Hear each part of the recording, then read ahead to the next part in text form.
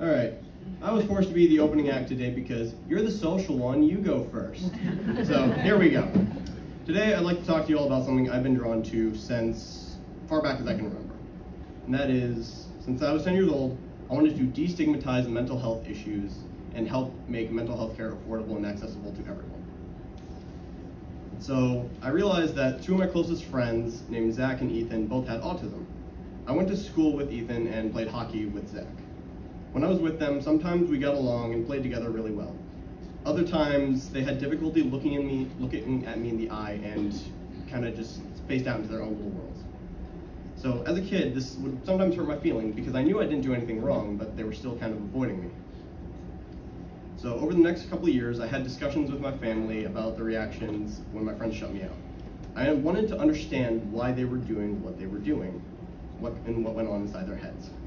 So in about 7th grade, I began developing a goal to support people with mental health issues. This initially took the form of a capstone project, which was an independent research project where I spent an entire school year learning about mental health issues and how they affected teenagers.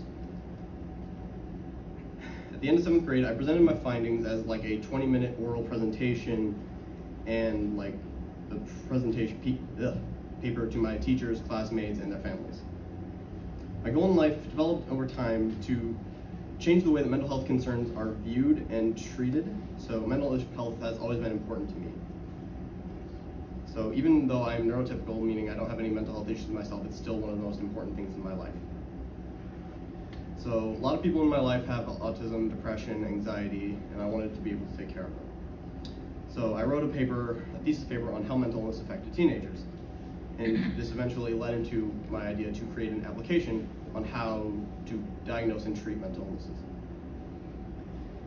In high school, I took courses in psychology and computer science, learned to code in Java, and over the summer I took a course on Python so that I could learn a more coding-based language for artificial intelligences.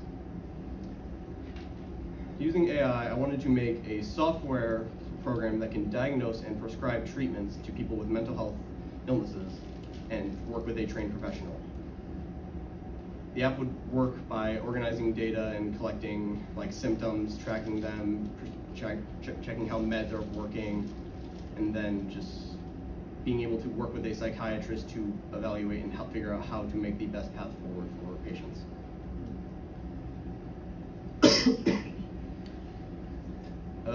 Just like I've refined this idea over time, I've also grown a lot. And as such, there are plenty of people who have helped me along this journey. First, I'd like to thank all of my teachers who have helped me further my pursuit of knowledge. And special shout outs go to Mr. Adam, who was my middle school teacher who helped get all of this started. He helped me figure out how to go about the capstone presentation process and figuring out how to write a research paper like that. And just got me going. Next to Mr. Kiston for getting me into computer science and helping me break my horrible habit of just jumping right into projects and not thinking ahead of time. I've still learned that lesson to this day, working on it. And to Mr. Spencer for helping me continue work-life balance and letting us use your room as a lounge. Just work-life balance, best of both worlds. Next to my friends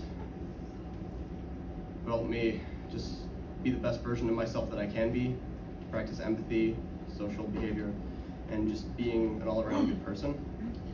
Finally, my parents, who've supported me and helped me grow and gave me a dry, British, sarcastic sense of humor. In actuality, they taught me how to grow, to be myself, and if I listed all the things that they have given to me, that we'd be here for the entire time.